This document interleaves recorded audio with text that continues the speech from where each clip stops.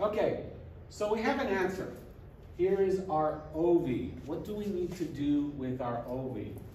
We need to take our OV and compare it to a CV, a critical value, right? When our OV is bigger than our CV, that means our results, our answer, is significant. That's how we abbreviate significance. We use an asterisk or a star, right? If, though, the OV is not more extreme than the CV, then our results are non-significant. And that's how we abbreviate non-significance, NS. Why didn't we use an S for significance?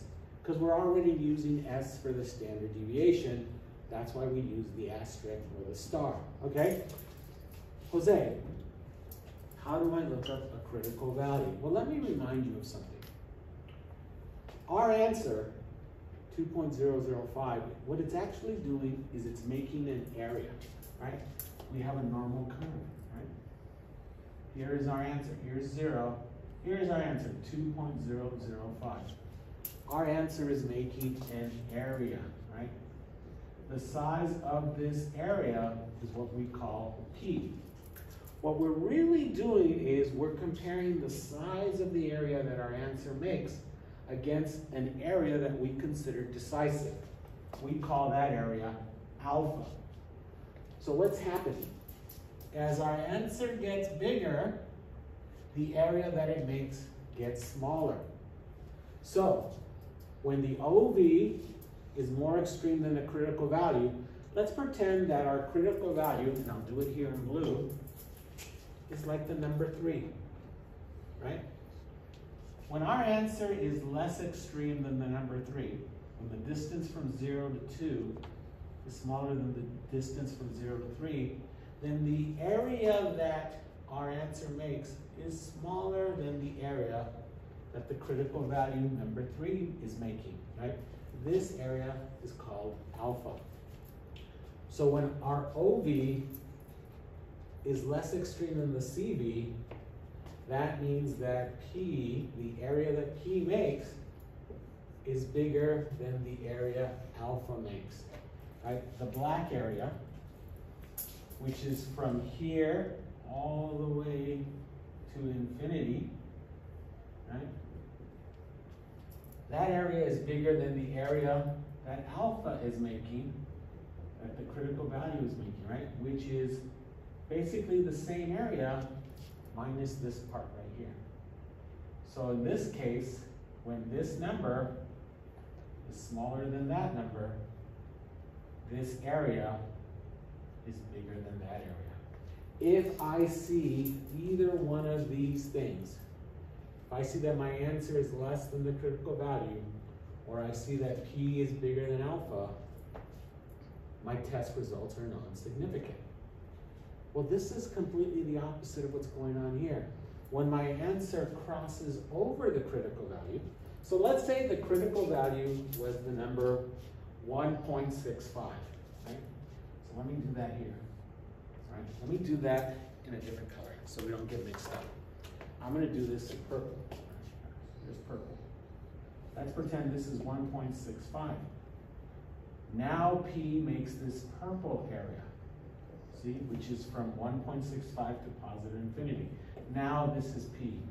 P is this whole area, right? Now alpha is still 3 over here, right? Now, right? Oops. What did I do? No, remember, if 1.65, I'm sorry, if 1.65 is the critical value, right, then the answer, then the size of the area that is making, this is alpha, sorry. This is alpha, right? Now look what's happening. Now, because my answer, the OV, right, 2.005 is greater than the critical value of 1.65, now P is smaller than alpha. So the opposite is going on here, right? P now is smaller than alpha. When I see either one of these things, I automatically know answer is significant. Now look, how can I remember this? Well, it's real simple. I'll teach you a mnemonic, right? I always have mnemonics for these things. Right? Stick up 2 peace signs, right? And now go like this, right? Whatever's happening here, the opposite is always happening here. Switch them. Whatever's happening here, the opposite's always going on here. So if the OV is more extreme than the CV, P is smaller than alpha. If the OV is not more extreme than the CV, P is greater than alpha, right? They're always in opposite directions, these signs. So how do I remember which one goes with which, Jose? Well, alpha starts with A. A is closer to the letter C, and O is closer to the letter P. P is the size of the area that the OV makes. Alpha is one of the things that we use to look up what the CV is. So I have to teach you, I have to show you how to look up the critical value. So let me erase this part right here, and I'll go to the next slide. Right? We want to fill out this table here for practice. When you do this for real, you only look up one critical value, right? If we were looking for a difference, if we were looking for any difference, that would be a non-directional research hypothesis, which would require a 2-tailed test, right? And if we were doing this for real, we would be using an alpha at 5%, right? This would be our starting guideline, right? We can always make alpha smaller, we can never make it bigger, right? So let's fill this out. How do I fill this out? Well, I'm gonna need to use the table in the back of the book. So let's turn to page, so we're on page 400 and, hold on, page 402. The instructions for table B, let me go ahead and move in closer so I can show you, are on page 402. But I want to show you how to use the table. So we're going to go here to table B2, the t-values needed for the rejection of the null hypothesis. Let's take a look. There are 2 sets of columns. There's a set of columns for a 1-tailed test and a 2-tailed test. Underneath those headings is 10%, 0.10, 5%, 0.05, and 1%, 0.01. And again, they're same here. And then the other thing I need to know is the degrees of freedom. So how do I look up a critical value? You look it up like this. There are 3 things you need to know to find T star, the critical value for T. The first thing you have to decide is, what is the alpha that I'm going to use? You're going to make alpha 0.05, right? Right. I'm sorry. Whoops, made a mistake. The first thing we want to know is the research hypothesis directional or non-directional? Is it a 1-tailed test or is it a 2-tailed test? In other words, how many tails am I going to be using to find the critical value? The second thing we need to know is, what is the size of alpha? All right, until further notice, the answer to this is always going to be 0.05 or 5%. And the third thing we need to know is, what is our degrees of freedom, right? What did I tell you it is? It's our total sample size, right? Our total sample size, N1 plus N2 minus the number of groups, minus 2. Where did we get that answer? We got the answer from this part of the formula right here. So for this problem, our degrees of freedom is 9. So, using the book, one more time, using the book, let's fill out these 4 squares. So, here's my book. Let's see. What do I need to know first? Is it 1 tail or 2 tails? So let me do the first column. 1 tail, at 5% with 9 degrees of freedom, the answer is 1.833. All right? 1.833. Right? Let me use the black marker. Blue one's not very bright. 1.833. Oh, now it's starting to look sloppy. All right, let's try it again. 1.833. All right? According to the textbook, if I make alpha smaller, I'm making it 1%. So let me go back over here again, show you the textbook. One-tailed, alpha is 1%. I'm going to go down to 9 degrees of freedom, and the answer is 2.822. 2.822. Now let me look up the answers for the two-tailed test. One more time, here's my textbook. Two tails, 5%, 9 degrees of freedom. The answer is 2.262. 2.262. Again, notice that all these critical values have 3 decimal places. That's why my answer needs to have 3 decimal places so I can compare apples to apples. And then lastly, the two-tailed test at 1% with 9 degrees of freedom is 3.250. Right. 3.250. So look, when I do this for real, I only need to look up one and only one critical value. So which is the one that I would look up?